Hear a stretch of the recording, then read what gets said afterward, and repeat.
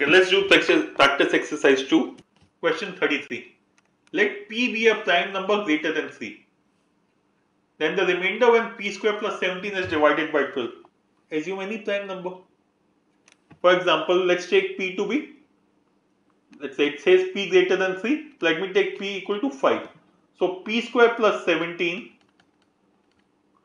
will be 25 plus 17, which is equal to 42. When this is divided by 12, what is the remainder?